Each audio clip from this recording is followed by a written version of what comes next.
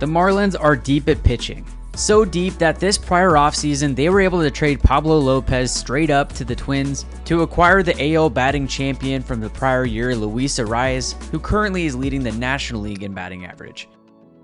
And even after giving up Pablo Lopez, who logged 180 innings in 2022 for the Marlins, with a 3.75 ERA and a 1.167 WHIP, the Marlins starting rotation currently in 2023 is ranked 6th in Fangraphs wins above replacement, 4th in strikeouts per 9, 3rd in ground ball percentage, and 4th in FIP, which is fielding independent pitching.